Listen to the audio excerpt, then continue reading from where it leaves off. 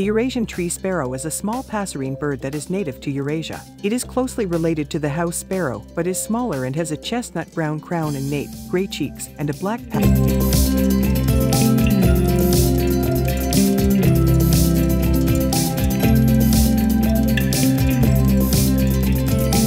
The loriini, also known as the lories and lorikeets, are a group of colorful and playful birds that belong to the parrot family. They are found primarily in Australia, Indonesia, and the Pacific Islands, but some species are also found in parts of Africa and Asia. Lorikeets are known for their bright plumage, which features a wide range of colors, including red, orange, yellow, green, blue, and purple.